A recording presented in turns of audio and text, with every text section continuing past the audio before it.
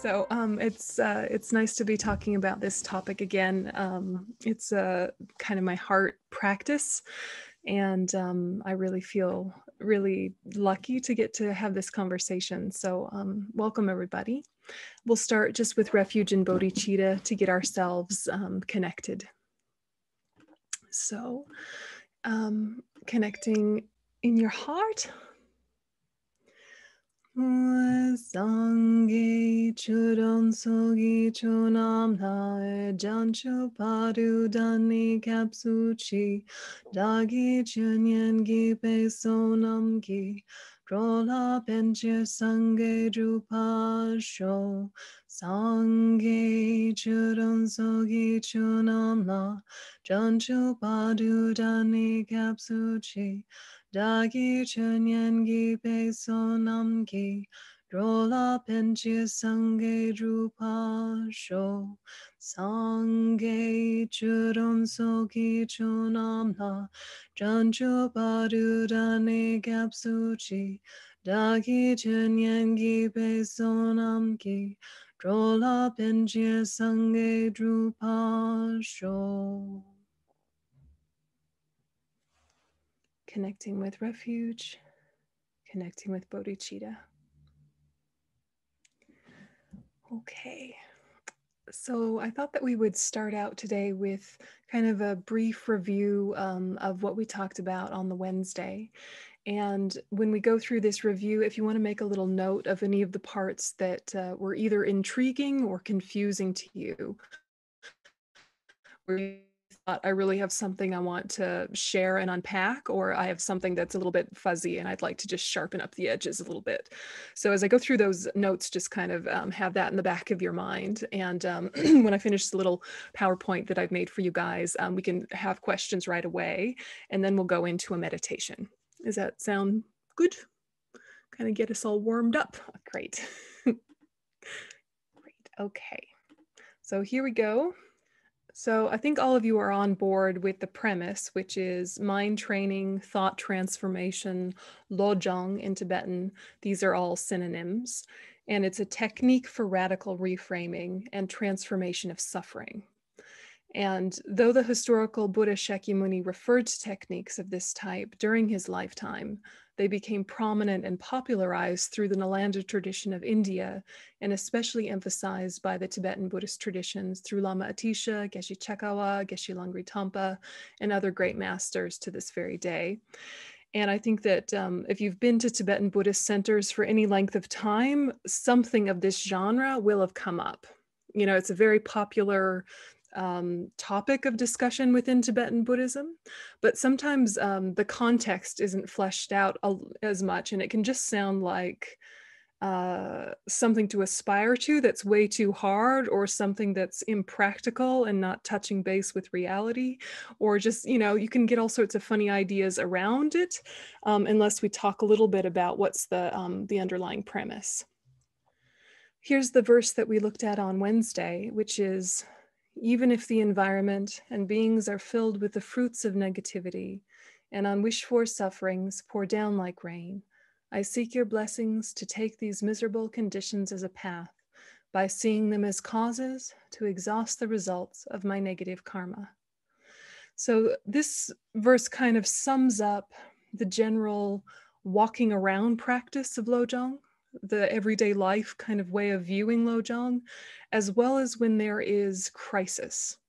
So you can be looking at the fruits of negativity. This is the results of negative karma, right? So the results of negative karma are appearing to us all throughout our lifetime, and unwished for sufferings, discomfort, annoyance, as well as really dramatic crisis are pouring down like rain. You know, there's just constant stuff going on. And what you're wanting to is to see all of it as conditions for the path, and also seeing them as ways to exhaust or finish your negative karma. So these last two lines were what we really emphasized last time, because the idea is that you're choosing to see miserable conditions as a path, rather than feeling like you're having lessons bestowed upon you and that the burden is too much for you to bear. that some higher power is asking too much of you. Sometimes that approach can be very useful, and some people really enjoy that approach, feeling like everything is a lesson given to them. But the approach in lo-jong is to decide to make things a lesson proactively from an empowered stance, and also to titrate the amount of lesson that you're able to bear on a day-to-day basis, because sometimes your capacity is more than other days.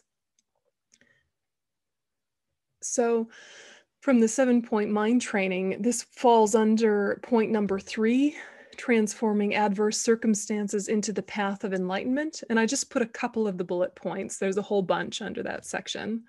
But basically, when the world is filled with negativities, transform adverse circumstances into the path to enlightenment, and then banish the one to blame for everything. So you just sit with, what is the one to blame for everything? Because it's not me, and it's not God, and it's not others, and it's not the Buddha, and it's not this, and it's not that. Or maybe it's all of those things. But if you just sit with, what is the one to blame for everything wrong in this world? Everything that is suffering and uncomfortable. And from a Buddhist perspective, it's self-cherishing and self-grasping. So these are not us. They live here, but they're not us. And that's the very important point. But you'll sometimes see this point framed as drive all blames into one, or banish the one to blame for everything. And I think that if you keep coming back to that point throughout your daily life, it frees up the tendency we might have to blame other people or to blame ourselves. We just think, here is one more manifestation of the self-cherishing thought. Here is one more reason why I must overcome it.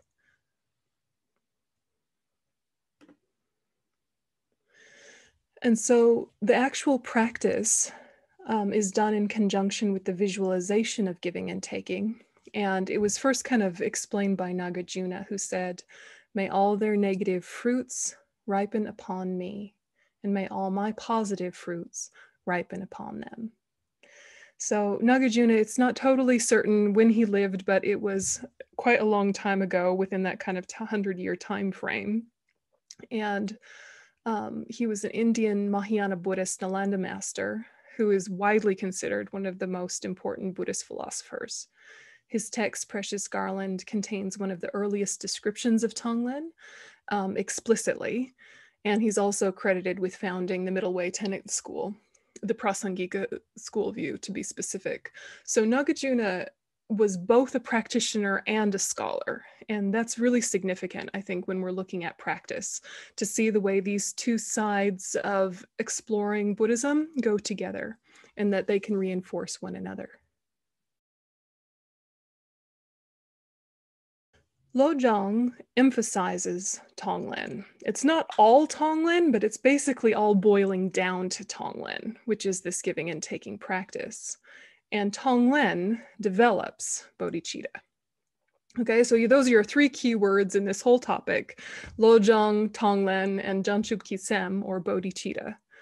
And bodhicitta, the mind of enlightenment, sometimes translated as the spirit or heart of enlightenment, is the altruistic mind that seeks enlightenment in order to benefit all sentient beings. And we understand this as different to nirvana, liberation. This is like liberation plus, okay? This is enlightenment for the sake of all sentient beings, which means you need omniscience. You need to be able to completely clear all the karmic imprints, the obscurations to knowledge, so that you're able to see the minds of sentient beings to assist them in the most direct and specific, skillful way.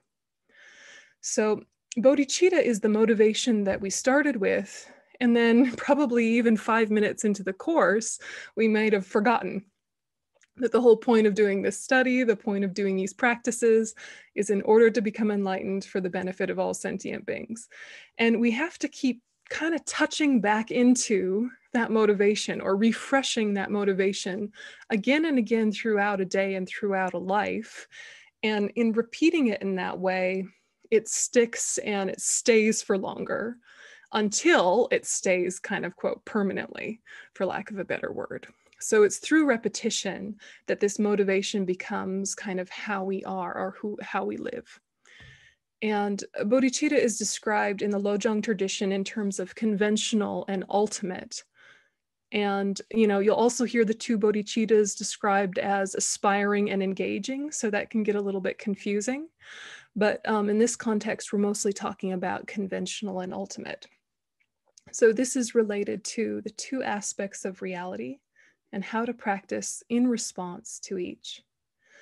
Lo-jong practice describes both, but which comes first will vary by author. So for example, in the 7-point mind training of Geshe Chekawa, often ultimate bodhicitta is recommended as practice first and then relative bodhicitta. Whereas in Guide to a Bodhisattva's Way of Life, it's pretty much all relative bodhicitta until like the 9th chapter. So it'll depend on the author what they start with, but both are included in all lo-jong texts. So conventional is this main Mahayana motivation. Yeah, if you're a Mahayanist, this is your main motivation. And the altruistic mind that seeks enlightenment in order to benefit all sentient beings, fully qualified, it is an uncontrived, spontaneous, main mind or primary consciousness. It is achieved upon the realizing the Mahayana path of accumulation. So this means it also requires the realization of the determination to be free, definite emergence, renunciation. Those are all synonyms. So in order to have bodhicitta, you need a bit of renunciation. In fact, you need uncontrived renunciation, which is kind of like a letdown because renunciation seems hard, whereas bodhicitta seems so warm and friendly, but actually you need them both in order to start on the Mahayana path. So the goal of enlightenment involves the need for omniscience, for all cognitive obscurations to be removed in order to know how to best benefit others and aid their enlightenment. So in conventional bodhicitta, there are two types: aspiring, the mind that aspires to attain enlightenment, and engaging bodhicitta, the mind that actually engages in the bodhisattva activities, such as the 6 perfections. So are you with me so far? The conventional bodhicitta, you kind of have your head wrapped around what that little sucker is? So far, so good? We'll just do a couple more slides and then we'll kind of open up the whole thing. So then we have ultimate or absolute bodhicitta, depending on your translator. This is related to the perfection of wisdom, known in Sanskrit as prajnaparamita or prajna, and is a direct, unmediated realization of emptiness. And so this is not the direct realization of emptiness alone. Rather, it's the direct realization in union with bodhicitta, the aspiration to become a Buddha in order to free all beings. So this union of wisdom and method constitutes the first bhumi, or first level of bodhisattva attainment on the path of meditation, for those of you that are acquainted with the 5 paths. So in other words, ultimate bodhicitta is bodhicitta in the mind of a bodhisattva who has realized emptiness directly or perceptually. So that's what we're talking about. It's not an abstract concept of emptiness. It's someone who has realized emptiness and has already realized bodhicitta both. So that's what we're talking about with ultimate bodhicitta. So there's those two. And in conventional bodhicitta, equalizing and exchanging self for others are emphasized, so that bodhisattvas cherish others to such an extent that they can give away their body, not to mention their possessions, is an amazing quality to be honored. In terms of the method aspect of the path, there is nothing more magnificent than bodhicitta. And that's from His Holiness the Dalai Lama and Venerable Thubten Chodron in their book, The Praise of Great Compassion, which just came out. So I really recommend that book if you guys don't have it. So then ultimate bodhicitta, a bodhisattva with the correct view avoids the 2 extremes of absolutism and nihilism and is able to live according to the law of karma and its effects, while at the same time understand that all phenomena are empty of true existence. In terms of the wisdom aspect of the path, there is nothing more marvelous than ultimate bodhicitta. Okay, so that's what we're getting up to with our lo-jong practice. So here are the key components in all lo-jong teachings. Whichever text you come across, whether implicitly or explicitly, here are the things you're getting up to. Okay, so if you just got your head around these kind of 5 steps, you could walk yourself through a very powerful meditation all by yourself.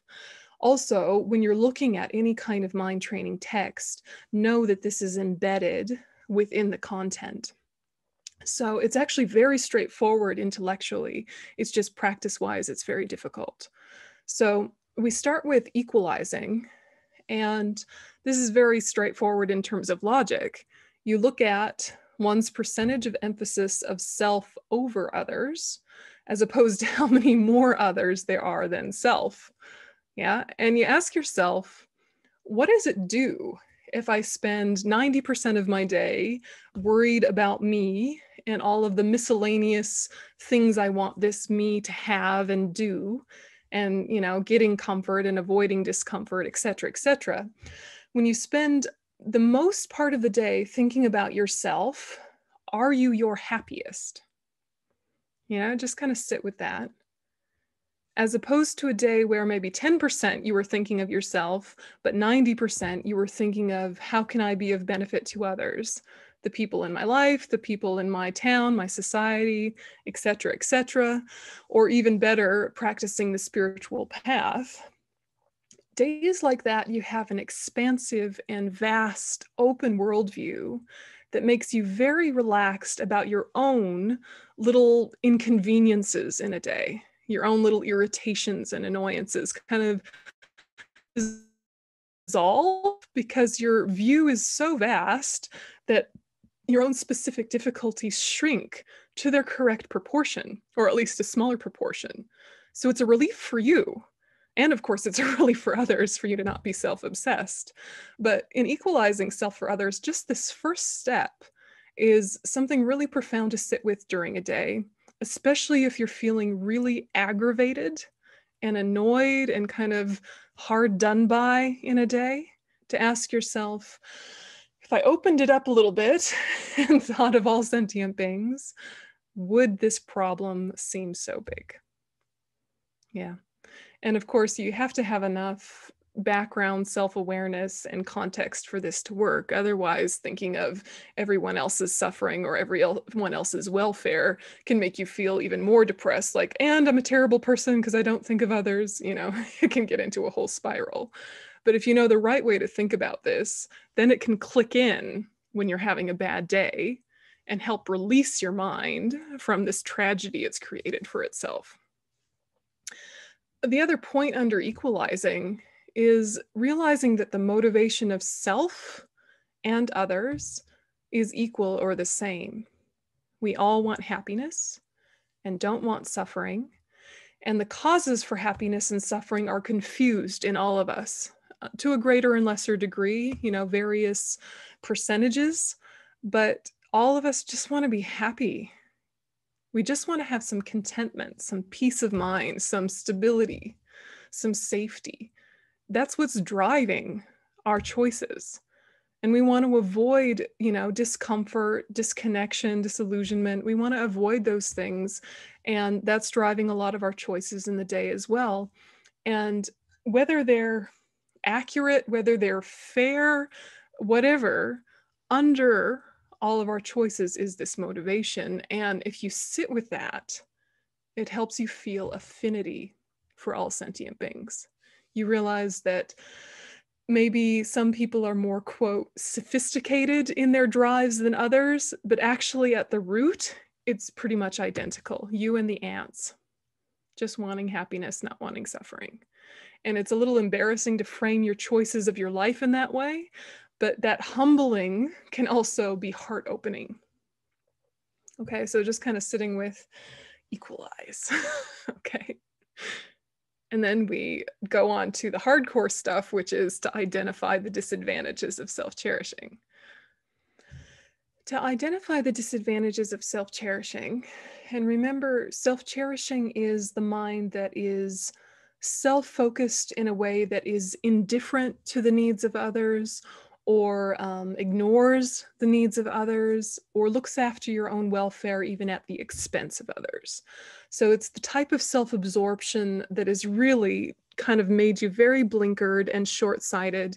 And, when you're in that space, most of your thoughts are, I need this, or this is too much, or this is not enough, whether they're in words or they're just in an atmosphere of your mood. Self-cherishing is that. Yeah, it's self-interest, selfishness, self-consciousness, that. It's not good self-cherishing, which is, taking responsibility for yourself, to be well fed, to be warm enough, to be basic needs met. So when we're talking self-cherishing in Buddhism, we're always talking about the negative self-cherishing unless explicitly said otherwise. So the disadvantages to yourself, you look at right now, what's going on for me that I don't like? Whether it's a relationship drama or a financial crisis or health issue, is there a way to see the link between your present moment suffering and it being worse because of self-cherishing or born from self-cherishing? And you just kind of sit with that. Yeah. When I'm self-absorbed, how does it hurt me? Of course, it's not good for others. We're going to go to that in a second. But what does it do to my mind to be in this like echo chamber of my own thoughts all day? Just kind of, bouncing around, dancing with my delusions, scrolling for happiness, chasing entertainment, what does it do to us? And how does it affect the way we feel about people in our life? Because when we're in a self-cherishing bubble, when we're really driven by self-cherishing, we're very easily offended, or our feelings are very easily hurt. We get really fragile when self-cherishing is driving. You can sort of see it with, excuse me, you can see it with like fragile teenagers very easily. And we were all a fragile teenager at some point where, if someone said your hair looks stupid, it like destroyed our whole day. And also that someone would say your hair looks stupid is also a self-cherishing way to speak. So both, giving and receiving, that was all very clear in adolescence what self-cherishing looks like. But remember that kind of brittle self-consciousness, that self-consciousness that was like hyper aware of yourself, but without self-awareness. That very important distinction between being self-conscious and being self-aware. Yeah, because being self-conscious, you're always wondering, what do people think of me? Are people respecting me enough? Are people liking me enough? Am I being understood? Am I being welcomed? Am I being seen as, I don't know, professional or beautiful or whatever, funny or whatever? You're just kind of hyper aware. What are people thinking of me? Or when you're by yourself, you're in that kind of hungry mind that's just kind of like munching, yeah, whether literally snacking all day or snacking with your eyes, reading something and then watching something and then going for this and going for that.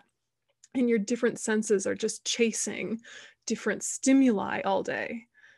Yeah, this is what happens to us when we're in a self-cherishing cloud. So you can think of present moment stuff as well as historically in your life when you've been in a mood that you've sunken into and invested in, and you're believing this terrible mood. This is a self-cherishing cloud. And the worst form is, things that we would call mental illness. And mental illness, of course, is worth huge amounts of compassion. And all of us are subject to mental illness to various degrees.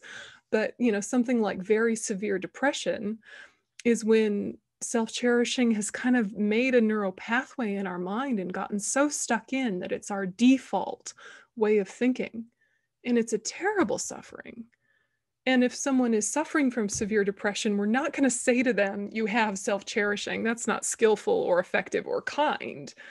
But if we ourselves are suffering from some kind of depressive mood, whether it's something that's been diagnosed or not, it's just something that's really heavy in us, it's worth exploring.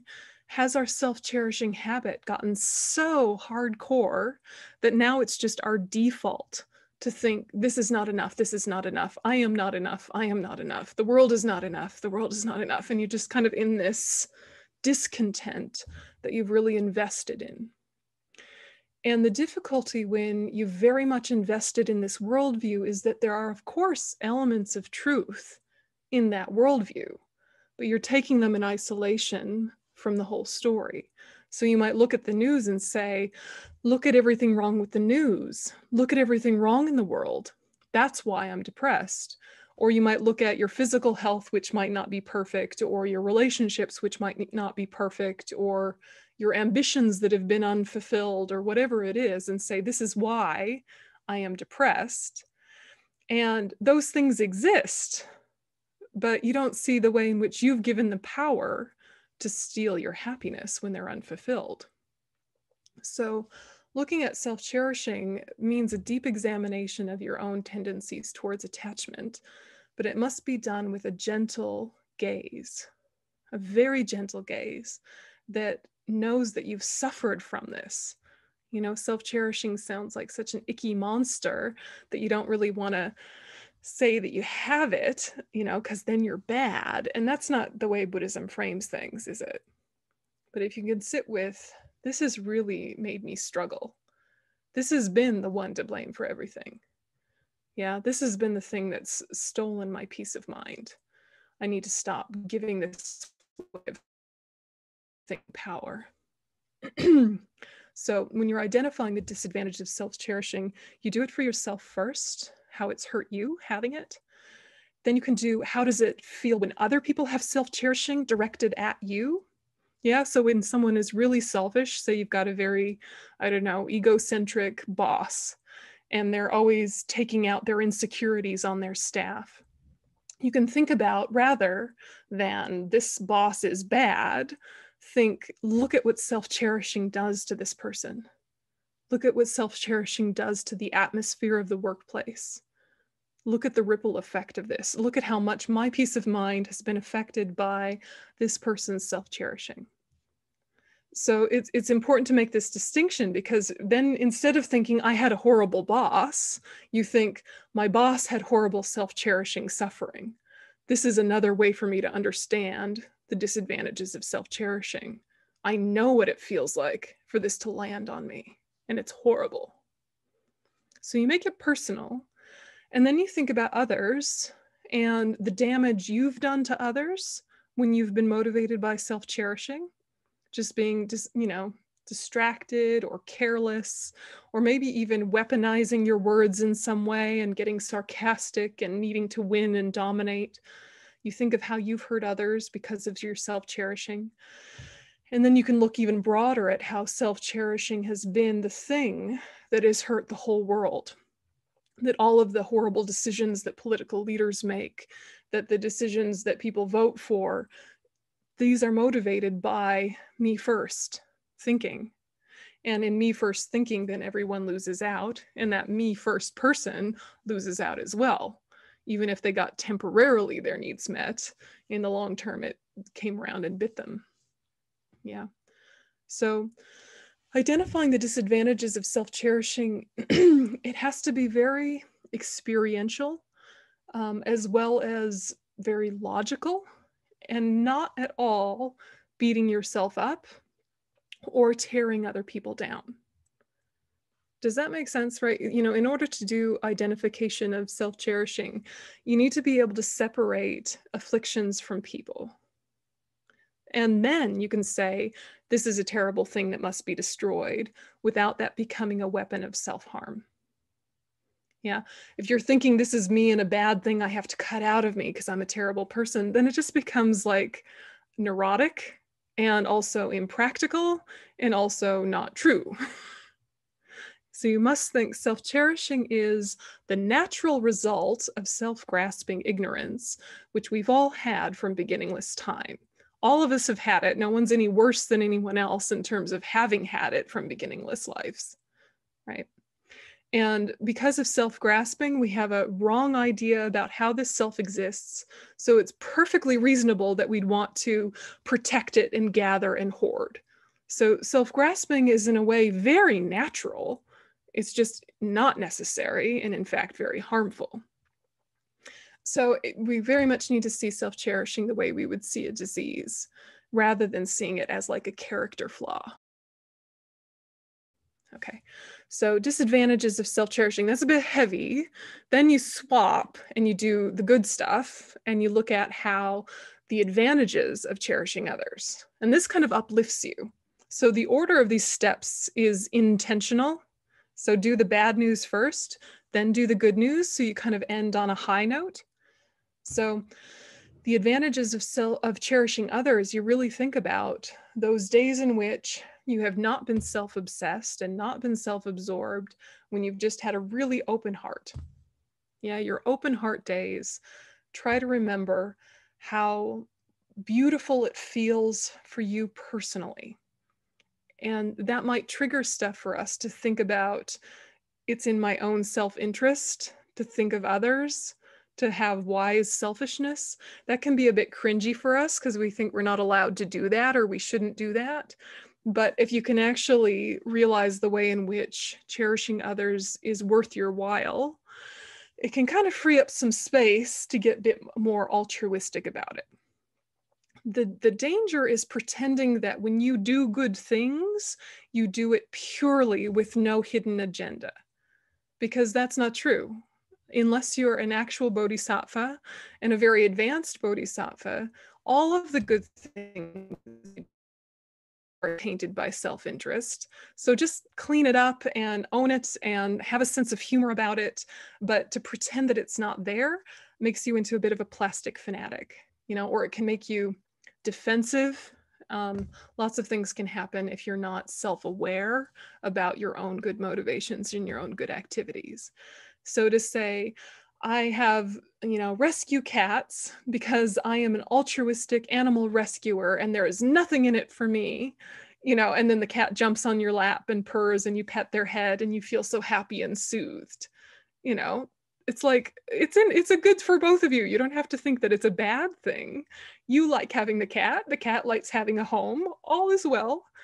But that kind of headspace you can get into where you pretend that it's all perfectly altruistic, that can get really icky and inauthentic.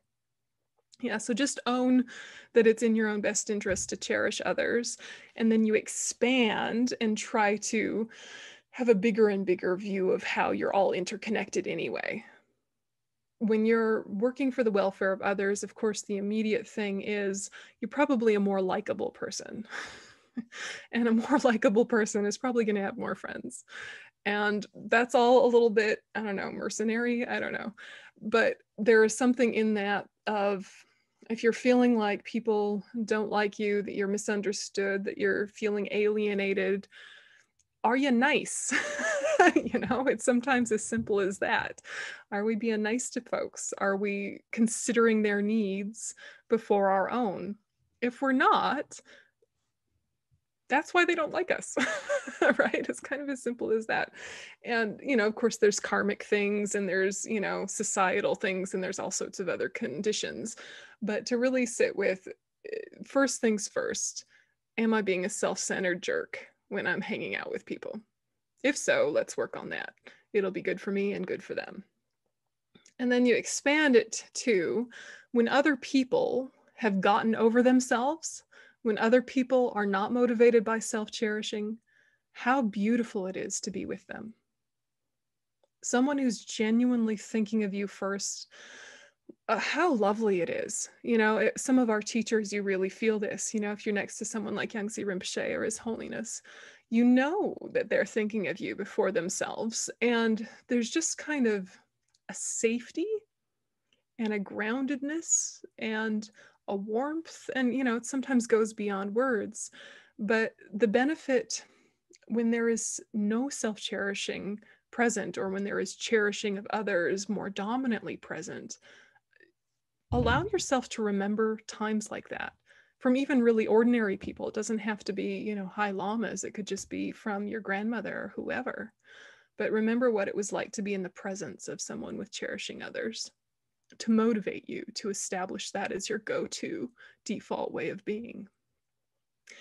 And then for others, how much does it benefit your family, your community, your world, when decisions are made from the place of the broadest possible cherishing of others?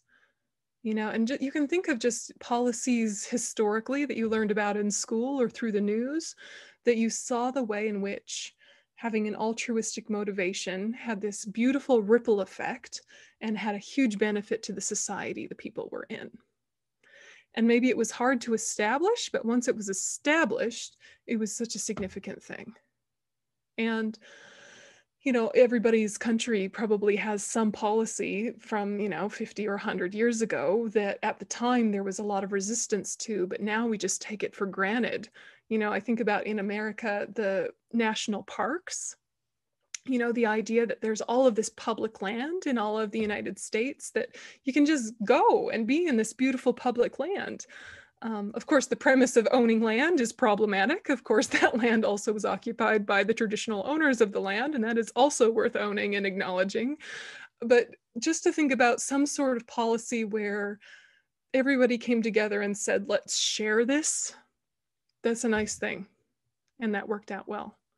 Maybe you have family traditions like that, where everybody does something for each other, I don't know, around holidays or something, and then everyone is warm and uplifted because of it. So you just allow yourself to touch the real advantage of cherishing others, to touch it really experientially. And then you decide to actually exchange self for others. So you just be with that sense of choosing this practice for the benefit of yourself, others, and progress on the path, and let your choice resonate and sink in. So this stage is important because we don't want to feel like we're force feeding ourselves content just because we know it's a good idea.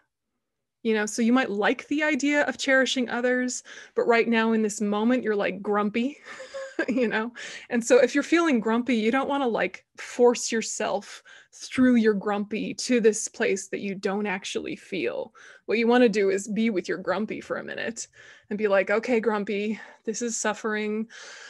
This is from self-grasping and self-cherishing, and it's suffering, pat, pet the cat, have a snack, whatever you need to do in a kind of worldly, maybe afflicted way, but to kind of like get yourself enough space that then even if you're grumpy, you have enough of a window of self-awareness to kind of move through and past it or to dissolve it organically. Because if you force yourself to an ideal you're not ready for, there'll be a ricochet. Yeah. If you force yourself beyond your capacity, you might sort of touch it for a minute and think, yes, the purpose of my life is to benefit all sentient beings, and self-cherishing has been the root of all evil, and down with self-cherishing. And you stretch, and then it was too much and you snap back. Like if you had never stretched in your life and then you went to a ballet class, like you might be able to force your legs into certain positions, but then when you got home, you'd stiffen right up, and even if you took a nice hot bath with lots of, I don't know, Epsom salts, still the next day, you're going to be like, that was too much for me. And you might actually stretch less than you did before you did the class. So if we want to push ourselves just to that like discomfort, but not pain, just like you would with exercise, just like a tiny bit of, oh, this is stretching me a little bit. This is a little bit more than what I normally do, but it's not so dramatically more that it triggers an inner rebellion and then you backslide. So navigating your life with your own self-cherishing, it really is like a conversation between two sides of yourself, a rational and an irrational, or a kind and a self-centered. And navigating the conversation between these two aspects of yourself, it's delicate, and it really needs a lot of spaciousness and real-time self-awareness that doesn't think that you're able to do your best work every single day. Your best work is your best work because it's occasional. What's your everyday work, you know, and kind of plan based on how you are on an average day as opposed to how you are at your best. Then you won't get disappointed in yourself either. So spiritual maturity means you know where you're going and you know where you are. And you don't think that because you know where you're going, that's where you already are and should be, and bad if not already. You hold the aspiration as like a joyful thing you're moving towards, as opposed to a pressure you're imposing. And what we normally do is we aspire to these amazing ideals, and then we put this pressure on ourselves, like, because I understand it intellectually, I should already be able to do it. Why can't I do it consistently? I'm bad. And then we give up, you know, and we think the Dharma doesn't work, or I'm a special case that will never be changed, you know, and we toss it all out. So inspiration and aspiration need to be something that uplift, as opposed to something that suppress or dominate or are imposed. You know, it shouldn't feel like a bag of rocks you're carrying around. Your practice shouldn't feel like a chore. Do you know what I mean? So to really have spiritual maturity means that you see the huge gap between where you actually are and where you're going. And then is really happy with yourself with even the most micro changes. You know, even if like this last holiday season, with everybody's conflicted ideas about what's going on politically and what's going on with the pandemic and everybody's, you know, myriad opinions, if you were able to have one conversation with someone you disagreed with, or you didn't lose it, but normally you would, like, celebrate, you know, like bring out the rock band, like this is huge, you know, rather than thinking of all the times that you slipped and went back into your own old habits of needing to prove or explain or change or whatever. You know, so rather than punishing yourself for being how you've been habitually for who knows how many lifetimes, celebrate when you're able to make even tiny incremental change. You know, if you had a tiny baby learning to walk, you're not punishing it every time it falls down. You're cheering every time it stands up. And this is really the mentality we need to have. Like, why are you being mad at yourself for not being able to consistently do something new? It's new, so of course you can't do it consistently. You know, so just this really, okay, disadvantages of self-cherishing, advantages of cherishing others. Yep. And I definitely want to exchange them. I definitely want to exchange cherishing self for cherishing others. I definitely want bodhicitta. That is what I want. Therefore, I'm going to practice tong-len very gently with a stretch that doesn't go into pain, and an awareness of the present of today, how much can I push it, and not assume that you can stretch to your best day. And if you're able to just even take on the suffering of yourself in 20 minutes from now, that's still releasing resistance and expanding your ability and getting more mental flexibility. So it's this kind of decision-making process that you make intentionally with yourself. Okay, so once you decide and you let it resonate, and it's something that is a true thought rather than an imposed thought that you're trying to kind of, I don't know, force into yourself, when it's actually something that is flowing organically, yes, this is the way I want to live, then you actually do your tong-len. Yeah, and it's, you know, here's just the simple form, which I think you guys know. Give on the out breath, visualize golden light. Take on the in breath, visualize black smoke. Give loving kindness, offer your past, present, and future happiness. Take, using compassion, take the past, present, and future suffering. So give and take, riding on the breath, and gradually expanding the radius. So as Geshe Chakawa would say, start with yourself. So you start with just, what is the suffering of myself? Voluntarily take it back. What is the happiness I'm clinging to? Release attachment by letting it flow forward. Okay, so when you're doing this practice of giving and taking, I think that you have to remember the psychology under it so that you feel motivated. So the psychology is how much easier things are when they're voluntary. Yeah. So, for example, if you were forced into a labor camp and you had to lift heavy rocks and put them in a truck, you would be grumpy and resentful, understandably. If you were a bodybuilder working for the Iron Man and you had to, go lift the same amount of weight and put it in the same kind of direction for the same amount of hours, but you were working towards this goal of being the Iron Man or whatever, it's not a suffering because it's voluntary.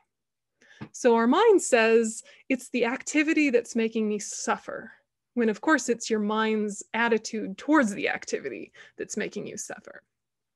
And then your little logic says, yes, but things in my life that are hard aren't voluntary. I can't just tell myself that they're voluntary, you know? And so how do you make yourself like the idea of hardship? You go back to the beginning and remember any hardship borne well finishes old negative karma.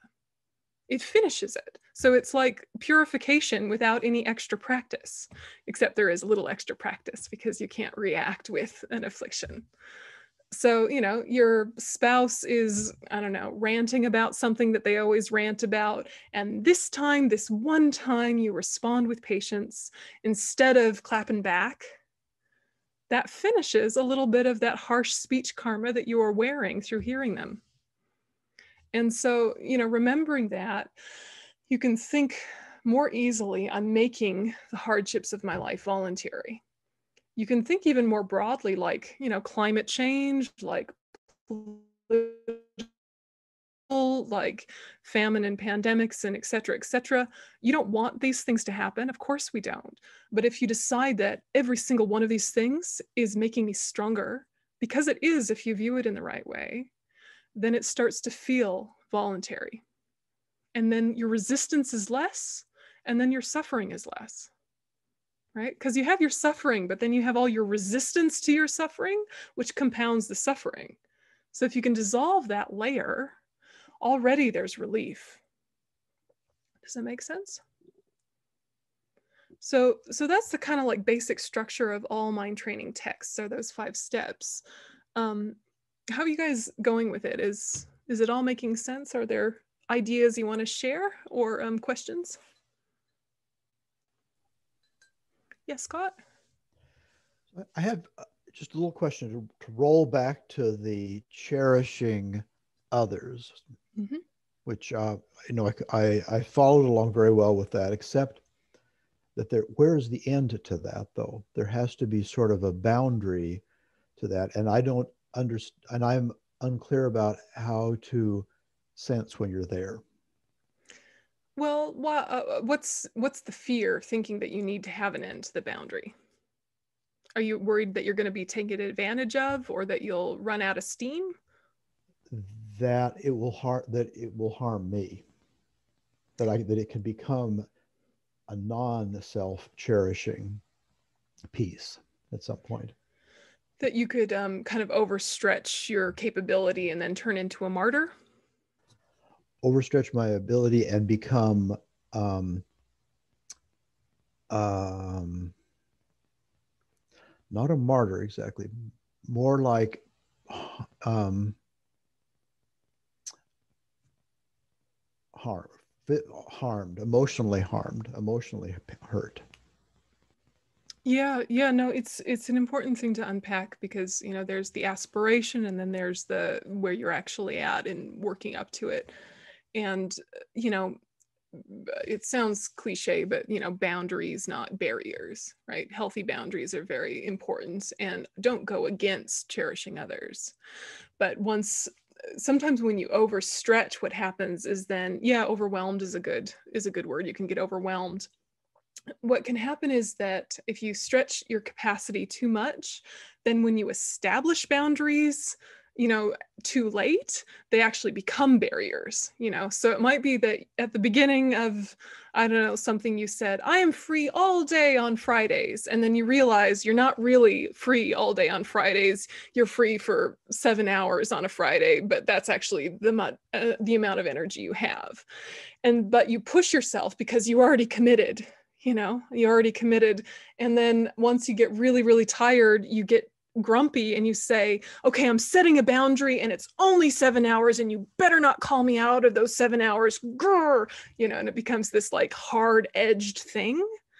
Whereas if in the beginning you knew your capacity, you could say 7 hours on a Friday, but it's flexible. Sometimes it'll be more, sometimes it'll be less.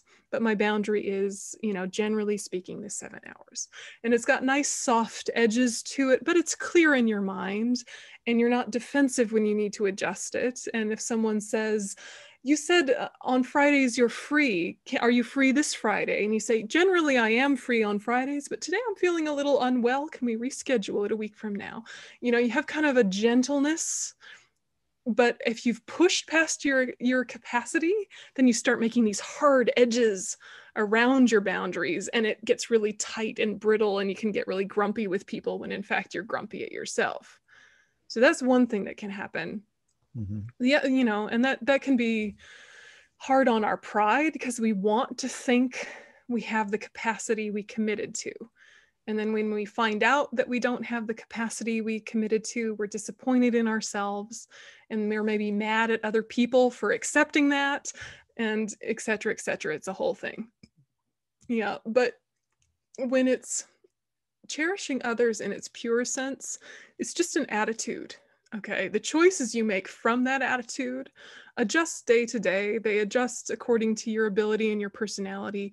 What you're trying to work on is just this mental attitude that says, it is in everyone's best interest, including my own, if I have an open heart that has a big picture mentality.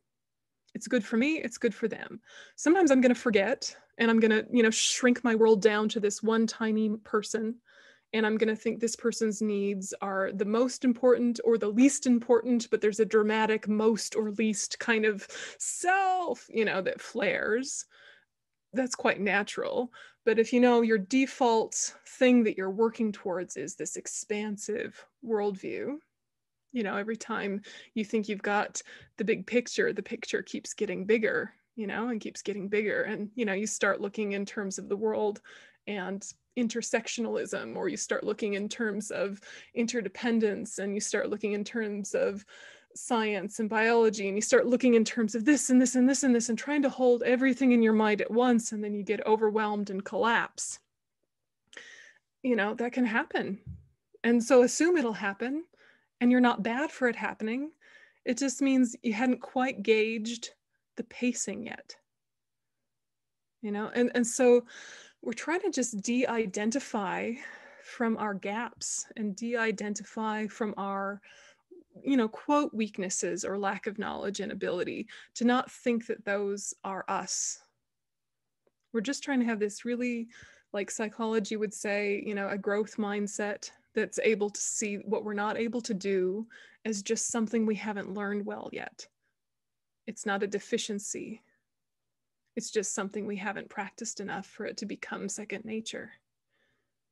If something comes really easily, it doesn't mean that it's a magic innate ability to us. It means it's something that we've done a lot. And that we had a lot of conditions that supported us.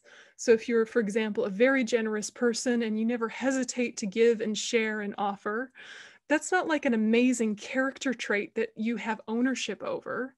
It's a good quality that was born from interdependent circumstances.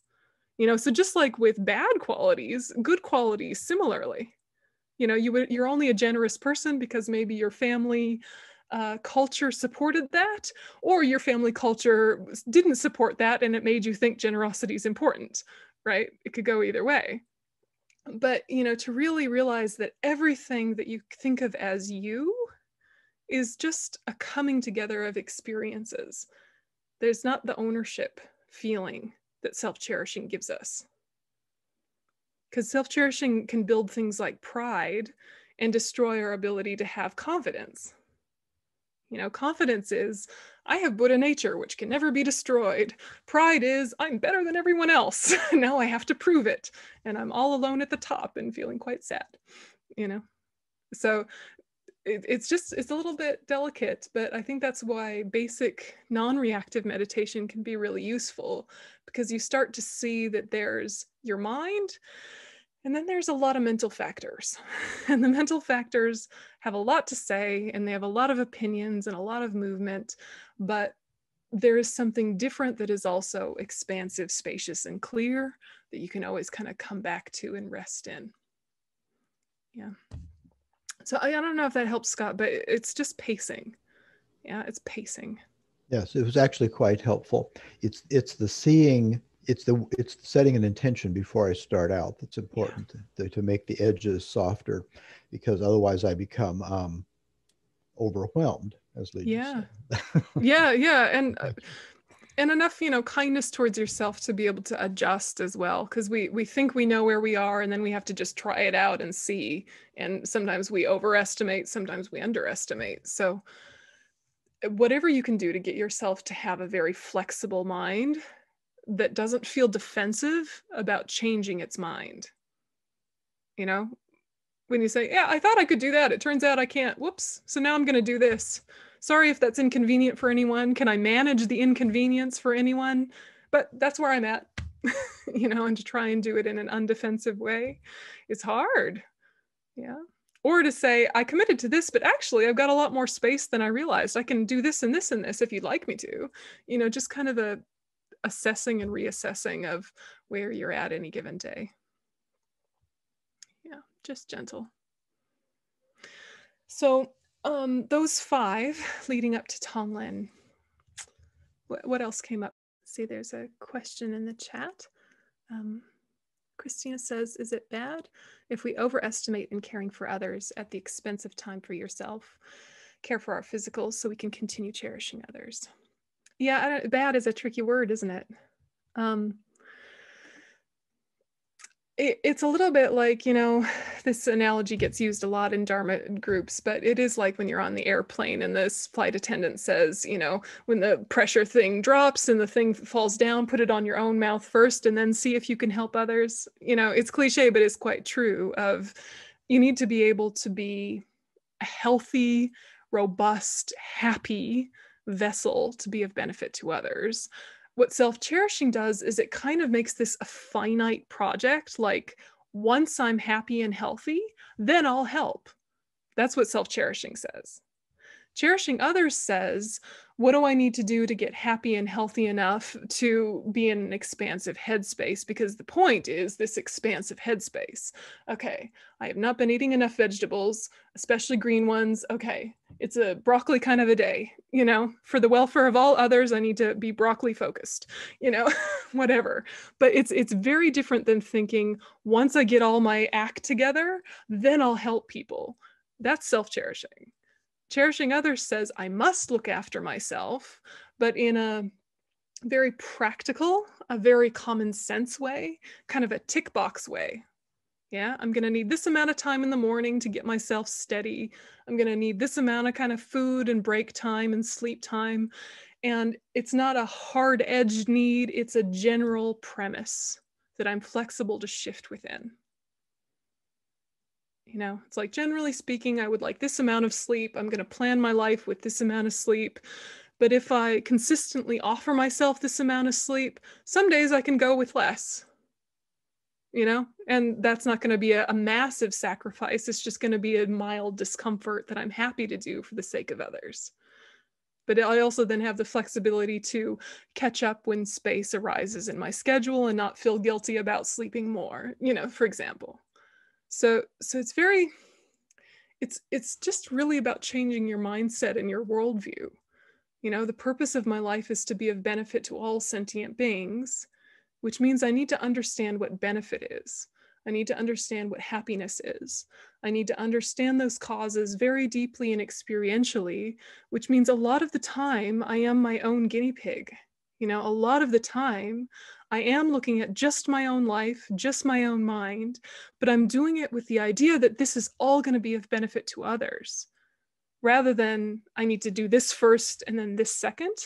It's like however much you're able to integrate, that much you're also able to benefit others that day. You don't have to wait to be enlightened in order to benefit others. It's just you're gently expanding your capacity and your ripple effect. Does that make sense, that distinction? Because we have a lot of that conversation in our head that says, once I do this, this, and this, then I'll this, this, and this, you know, and then, you know, when is life ever that tidy? Yeah. So it takes that ability to separate yourself from your afflictions to say, this is my choice in my worldview, but I might not live up to it every day. And then you have a humility that feeds humor rather than a humility that feeds self-loathing. Yeah. Let's see, there's another one. Yes, not to be exhausted, grumpy martyr. Okay, so would you guys like a little short break before we do meditation? Yeah. Okay.